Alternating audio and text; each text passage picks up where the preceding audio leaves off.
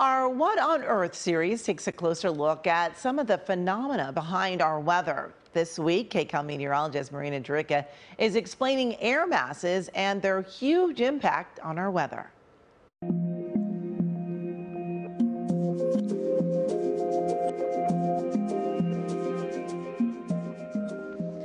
An air mass is a large volume of air in which temperature and humidity are the same throughout.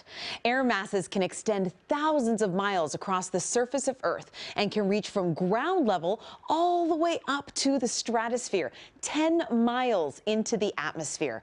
Air masses form over large surfaces with the same temperatures and humidity called source regions. Now, when winds move over these air masses, they carry their weather conditions from the source region to a new region. Now, when the air mass reaches a new region, it might clash with another air mass that has a different temperature and humidity.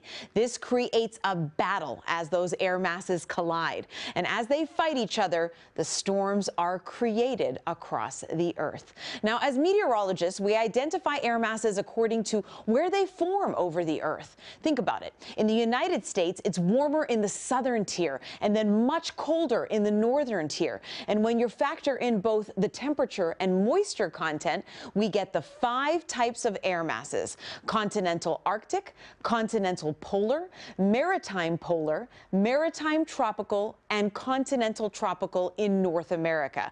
Now, maritime air masses form over water and are humid. Continental air masses form over land and are dry.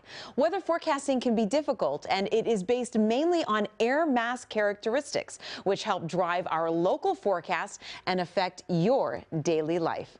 And that's What's on Earth for this week. Thanks for watching.